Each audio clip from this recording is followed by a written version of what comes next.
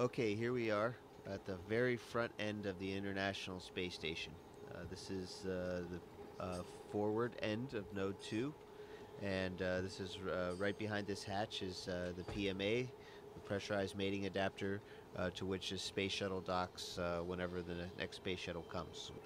You can see we have our flags up here at the most forward part. It's a 15-nation partnership, this International Space Station. So we'll start with the Node 2. We will stop at the Kibo module here, the Japanese pressurized module, and the Japanese logistics platform.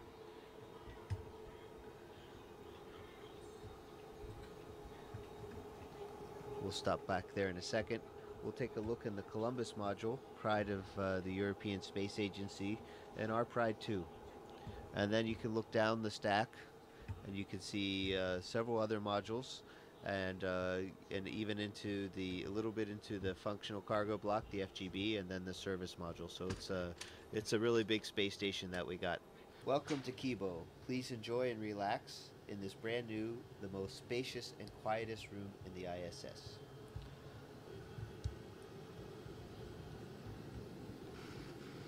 You can see here, this is the SIBO rack, which is for cell biology. And then we have a fluid rack, Urutai. So these are the two main Japanese science racks that are up here now. There's more that are coming. Let's take a quick look out the window before it gets dark outside.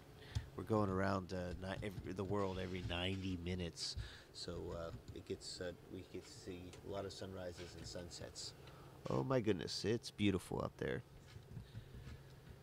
So this is looking out the port side of the space station, and we're actually also on the front side, so front port side of the space station. And let's take a look what we can see out there. We can see the robot arm I was talking about, the GEM RMS. Those orange things are the solar arrays on the port side. And you can see we have a full set, and 15A STS-119 is going to be bringing up the last solar array on the starboard side.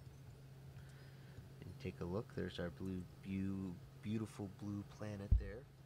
And looking at this and where we are, I'd say we're over the South Indian Ocean. You can actually see some icebergs down there. So we're actually probably between Africa and Antarctica. You can actually see the different shades of the blue water.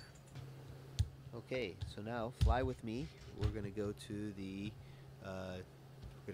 Columbus module.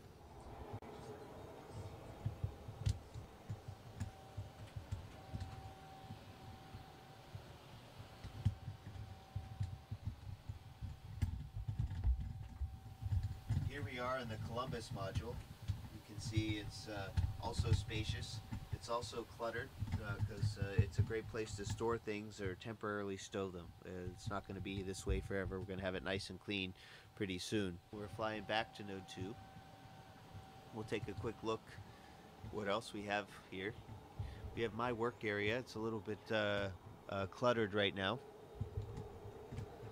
but this is kind of my desk. It doesn't sit out horizontally, but it has everything I need on it.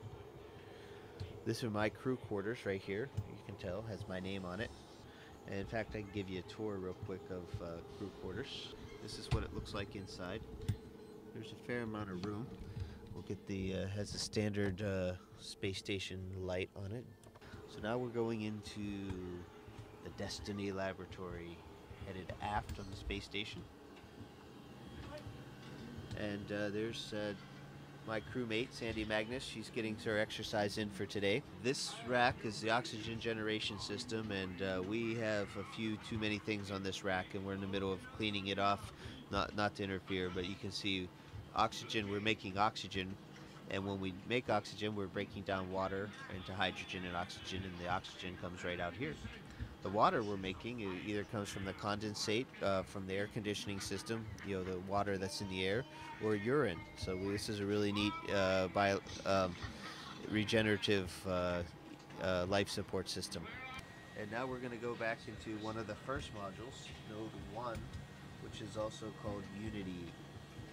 This is our pond or wall of water that's down here. We have different kinds of water, and these are called contingency water containers, CWCs. And you can see different kinds. There's water that you can drink, and water that you can use for other things like flush water or generating oxygen. Now here's the airlock. As we go, the Quest airlock. This crew lock is a hatch that goes outside into space. So you can see that hatch right there. In the meantime, we're kind of storing EVA related things here. You can see this is a safer, which is a kind of a jet backpack that we wear on the outside of our spacesuits in case we get separated from the spaceship. We can fly our way back in. I remember being a Capcom on STS-96 when I first saw these signs. That's pretty amazing.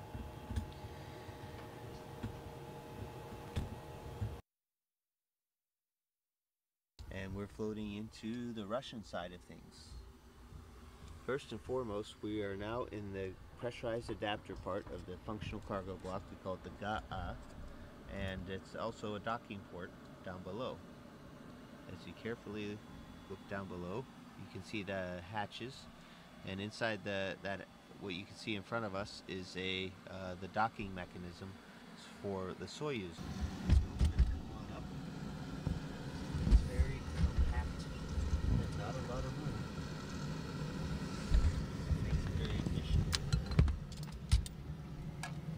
Now Yuri's been busy unloading the Progress. We just finished an EVA, so things here in the functional cargo block are very functional right now and very cargo-y. So you can see things are just really full here in the FGB. As we leave the FGB here and go into the docking compartment. Docking compartment is another one of those vertical looks, and it's a kind of a misnomer. It's not just docking compartment, but it's also a airlock. So Yuri and I went out in these two spacesuits a few weeks ago and went into open space and had a spacewalk. Continuing on down through here, we'll stop here on the way back, is our Progress cargo vehicle. The Progress is a cargo ship, unmanned, uncrewed, nobody driving, and has the same kind of docking compartment. It's very much based on the Soyuz design, except it doesn't have any re-entry capability. And we're going to take a look outside. And this is the hatch that I opened up and went outside for a spacewalk, and we're looking aft on the space station. There's a ladder, some solar panels. We're looking at the service module, Zvezda, and looking at our beautiful planet Earth. Let's see if we get a nice little view here of Earth. A little small treat, because no tour of the space station would be complete without it. Last but not least, in the service module, Zvezda, which means star. It's the heart of the space station. It's where we used to have the only place where we could create oxygen and live with the carbon dioxide removal system, as well as a place to eat and sleep. There's my crewmate, Yuri Lonchikov, exercising on the treadmill with vibration isolation system, the TVIS. So this is our eating area. There's our table, and we're just getting ready for lunch. There's our water dispenser right there, Russian style, and our controller for the water dispenser.